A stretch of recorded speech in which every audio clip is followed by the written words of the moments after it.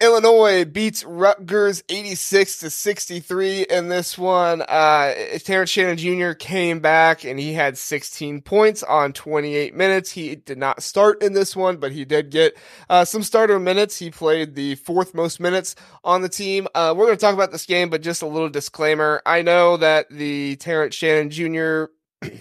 conversation is very tumultuous right now because everybody wants to talk about what's going on legally and all that stuff. We're just going to talk about his performance on the court. We're not really going to talk about all that stuff. One, I'm not a legal expert. Two, this is not the podcast to really get into that stuff. Illini Cast has gone into that a little bit, explaining the situation. So I highly recommend them as they know much more about it. But in referencing Terrence Shannon Jr., we're just going to talk about his play on the court. And if he stops playing on the court, then we will just move on and probably start talking much more about Marcus Domask because he scores a lot of points too when Terrence Shannon Jr. is not there. Speaking of Marcus Domask, only 12 points in this game on 33 minutes. He did have 7 rebounds, 5 assists, so a good game from him. He obviously is not getting the same production with Terrence Shannon Jr. in the game. Kent, what were your thoughts on the big win for Illinois? Yeah, Rutgers just completely overmatched in this game. I mean, you look at some of the things that you want to do on the road or even just in any Big Ten matchup that will get you a win, and Rutgers did all of those things wrong. They had 3 guys in double figures. Illinois had 5. They got out-rebounded by 13. They only hit 3 3-pointers. Now, I will say their perimeter defense was pretty good. They held Illinois to only 6, but you can't hit 3 3-pointers on the road and expect to pick up a win, especially against a team like Illinois. Just a completely different game than what we saw when they beat Nebraska. I mean, in overtime just earlier this week, I believe it was.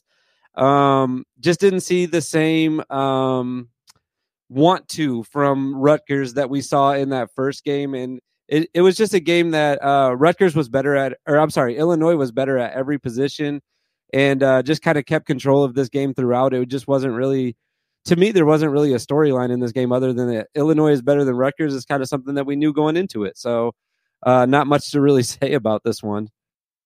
Well, there wasn't even like a huge run in the first half. I think it was just like this slow pull away that Illinois had. Yeah. You could just like feel it happening at the beginning of the game where it just felt like Rutgers was not in it for this one. They made a bit of a surge. I think they cut it to 10 or 8 late into the first quarter. So there was a bit of a surge there, but at the end of the day, you could just tell this was Illinois' game. They were not going to lose at home in this one. And this is what a, top 15, top team in the country should do, is they should have an inferior team come in and they should easily take care of them, move on, go to the next game. So massive props to them. I'm more and more impressed with Brad Underwood and what he is doing each and every game. I've not always been a Brad Underwood fan, but I think that he's doing a great job with the team this year. And I like that he brought Terrence Shannon Jr. off the bench. And when Terrence Shannon Jr. was going well, I think, he didn't hit like his first 4 shots or something like that. He kept him in there and he let him go through it. And I thought that was a good move by Brad Underwood.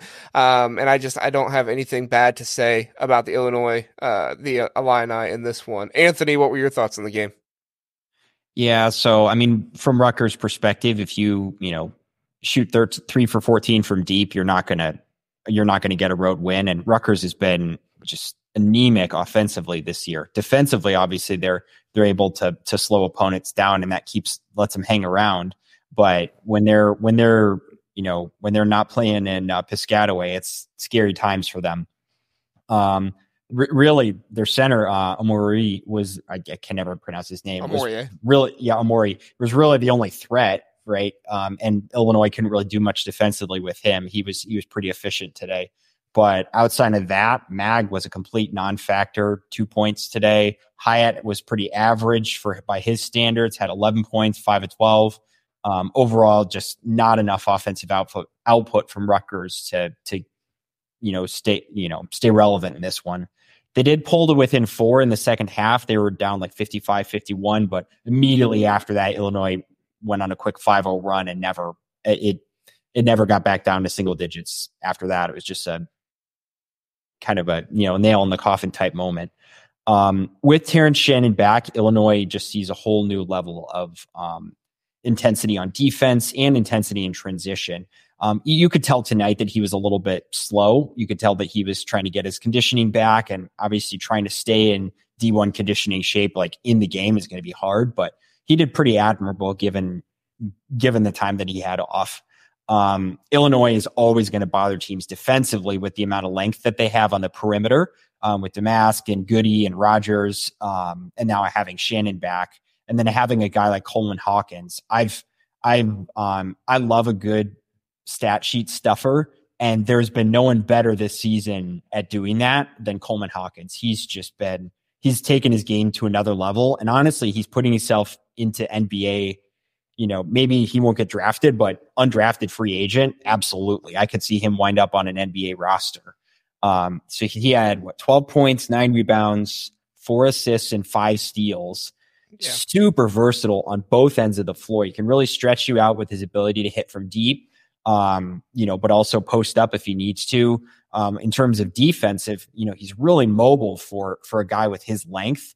But then he's also got the length on the inside to bother a center. So, a guy like Hawkins has just been invaluable for Illinois, particularly defensively, but just overall, really a nice glue guy for this team. And then I think Harmon too, coming off the bench, he's been shooting lights out recently. So, and you saw it today, he had 18 points today.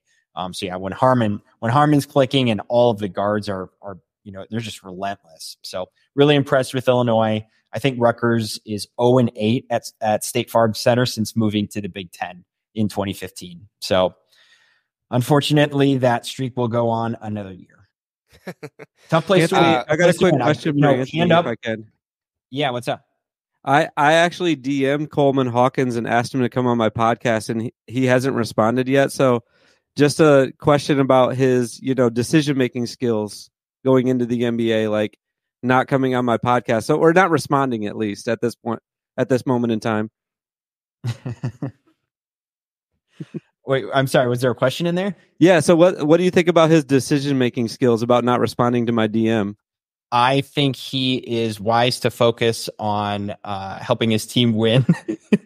No, I think anybody who spurns a true basketball loving Twitter account and podcast really needs to evaluate how well they'll be liked by the fans of the team that they're eventually going to. So totally with you.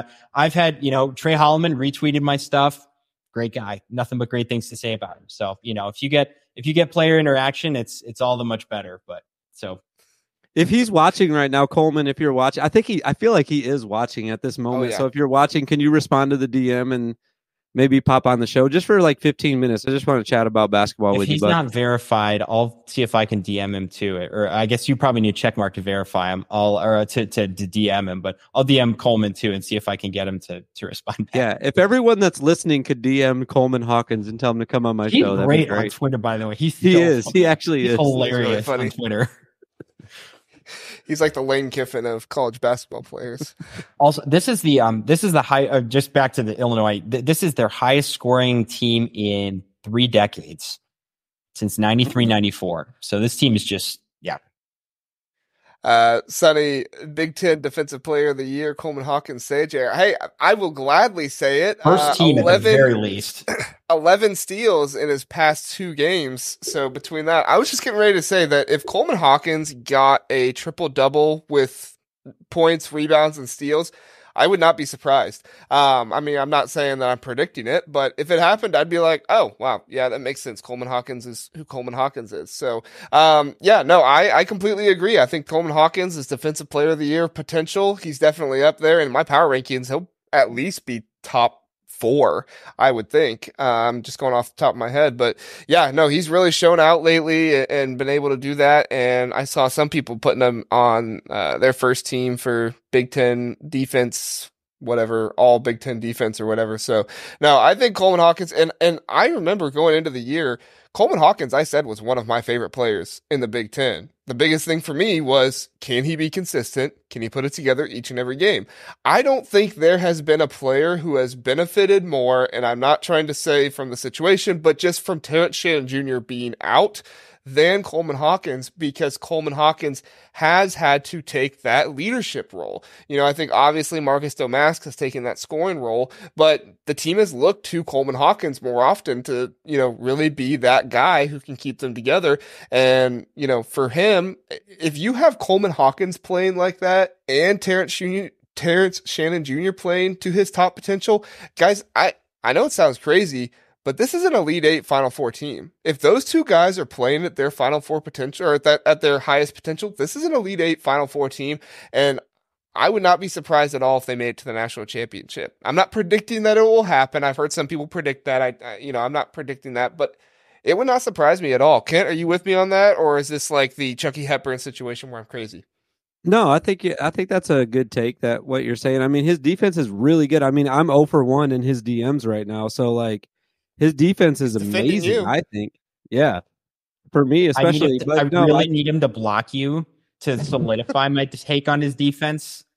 Right? If he blocks me, really... if I go 0 for 1 with and I get my shot blocked, oh man, his defense, I'll put him for sure on my. I'll vote him number 1 in his defensive rankings. But no, I think this is a team that can make a run, no doubt. Especially, I do think that I'm one of the few people that thinks that, or maybe I'm not, but I do think that they need Terrence Shannon Jr. to be on the team though and playing at a high level for them to make a deep run though. And they did show that they can do it without him, but I need him to be there throughout the season and kind of carry that team to a Final Four, because he is their best player. And especially when it comes in March, you need those really good high-level guards to carry you deep into the tournament.